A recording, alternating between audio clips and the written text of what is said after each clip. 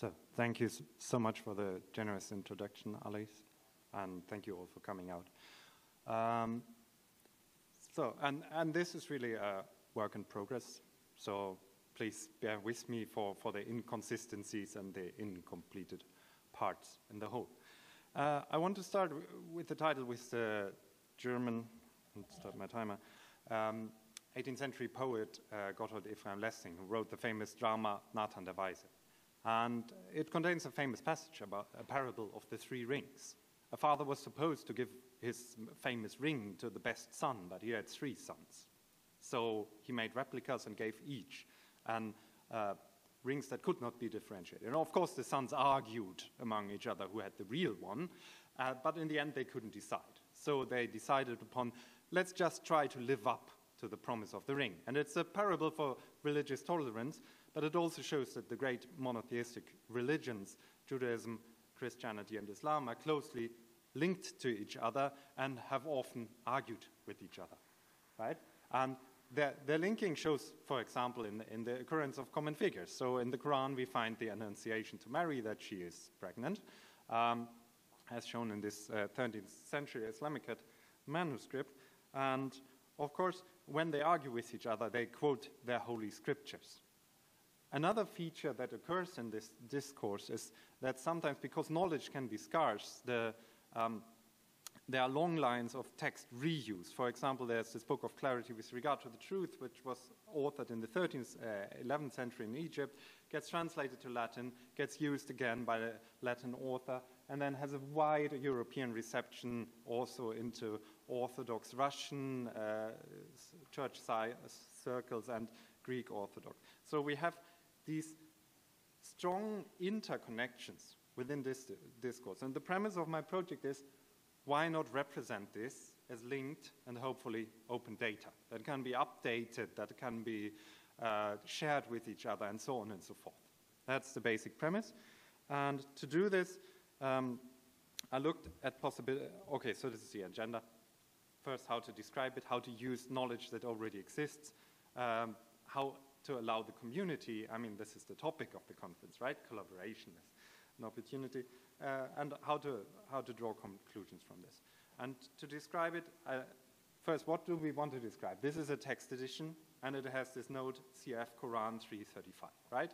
Look at this other passage, and you will be rewarded, is essentially the promise of this. And how do we model this? And so I looked at ontological solutions to model this kind of knowledge. And the closest that I found are the below-mentioned hypermedia Dante network, which makes references and commentaries to the Divine Comedy explicit, and an older project, Sharing Ancient Wisdoms. It's about ancient collections of life advice, and both are thankfully based on the same top-level ontology, on the library reference model, which is harmonized with CDOC CRM. So I took this and tried to build something to model that, what we find in these footnotes. But there's a main difference between these, which needed to be harmonized, because the hypermedia Dante network essentially says we report that somebody is drawing a connection. So we have an item, the connection itself. And Sharing Ancient Wisdoms is more direct. It says there is a connection, so between 2 text bits. And I believe to model scholarly discourse, we need to pick the first option, despite it being more complex, so there can be disagreement. So this is essentially what I came up with. You don't need to take it in all at once. I will go through it. So the initial part is basically what the I need to insert. I am very grateful to both people from the Hypermedia Dante network and from Sharing Ancient Wisdoms for discussing this with me, and the Hypermedia Dante network for sharing their early version of ontology with me. So basically, the first thing is we have a claim that 2 text fragments are related to each other. And this, I would argue, is the essential form in which such knowledge occurs. Then we need to assign the responsibility for that claim to somebody. And then we have to have some kind of typology what the connection is. And here we can be even more detailed than the texts we already have. And here I'm basically taking what we have as predicates in the Sharing Ancient Wisdoms and inserting them as types of parallels. Finally, something that I also want to introduce, a text can itself signal that it's drawing a parallel. So what kind of signaling is there? Are they saying it's a person who says this? Are they pointing to a specific word, and so on and so forth? So this is my idea of how to model this discourse. So how can we use existing knowledge? First, what knowledge exists? Well, we have additions, right? And we have additions with the source apparatus that we can use. So why not extract information from this source apparatus? And this is what I tried so far. And my central figure is Ricardo da Monte di Croce, who wrote around 1300, because he's really connected. So he used the Quran in Arabic. He went to Baghdad. He learned Arabic. But he was also used in many instances, among others by Petrus de Pennis in his Tractatus contra Alcoranum, which is around 1400. We don't really know, right? So in order to do this, we processed, and I'm very thankful to my significant other, Katharina, for helping me with this. First, there's a PDF, which has to be processed OCR'd. We used Microsoft Azure in the end, because for cleanly scanned text, it proved almost 100% correct and was the best. And then we extract the data. And I found this figure amazing, that in 80 published pages of an edition, there's 1,348 connective claims to other works. And then there's the derivatory work by Petrus de Pennis, the Tractatus contra Alcoranum. There's a lot of manual correction going on, of course, because editors are inconsistent despite trying their best. And then I'm transforming them with OpenRefine RDF transform, and then, of course, comes the further refinement by hand.